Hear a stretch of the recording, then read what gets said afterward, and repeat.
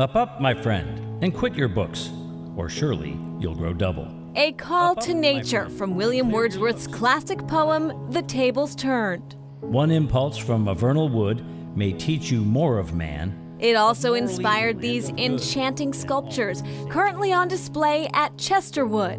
Chesterwood is the summer home, studio, and gardens of Daniel Chester French in Stockbridge, Massachusetts. French is best known for the Minuteman in Concord, Massachusetts, as well as the seated figure of Abraham Lincoln, considered America's most popular sculpture.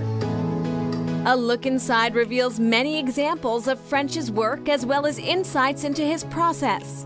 See the evolution of the Minuteman's gaze, or a subtle change to put Lincoln's best foot forward.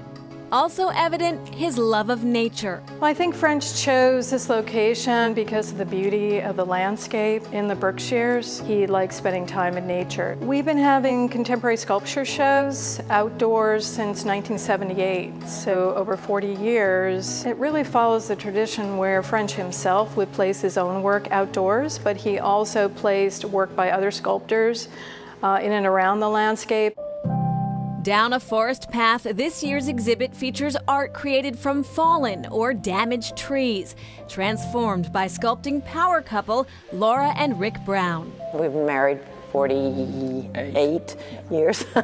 I grew up in the Blue Ridge Mountains in Virginia. That becomes part of who you are. And I grew up in a suburban environment, but learning to work with my hands and to make everything that we needed, and we've done that throughout our lives.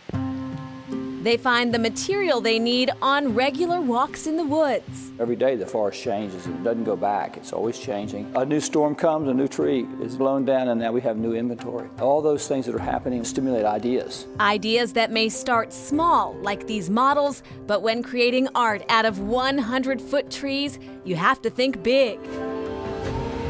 We always work very big. They're always very cumbersome, very complicated, and very difficult. And there's always a possibility that they might not even be successful. There's a lot of, yikes, and then yes you can, and the team that worked with us was fantastic. The result? A spectacular display of creativity and ingenuity. Trees are possibly our greatest partner on the planet. So what we're doing is we're working with that actual stuff of the forest, so we're not competing with it. That's kind of tricky because, we don't want it to be so integrated that you can't find it or that it doesn't make any difference. It has humanity attached to it. It's a very sweet kind of relationship within a bold composition. Made from nature, this art is designed to return to its roots. Our pieces have what we call a natural life. They're in the environment. They're going to go through all the things that everything else in the forest is going through. So it changes the color, and it starts to attract insects. It's on its journey through time.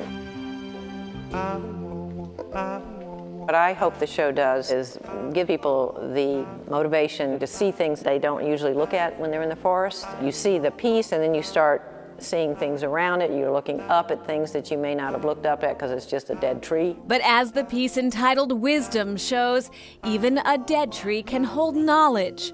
Or, as William Wordsworth wrote, "Come forth into the light of things.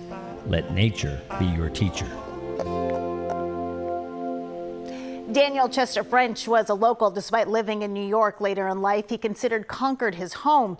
The Minuteman statue, which first put him on the map, was done when he was barely out of his teens, and he was paid for his studio time, but not the design itself. Coming up, a man's mission to spread an important message. I'd like to try to spend the next year potentially focusing on trees that are threatened by climate change.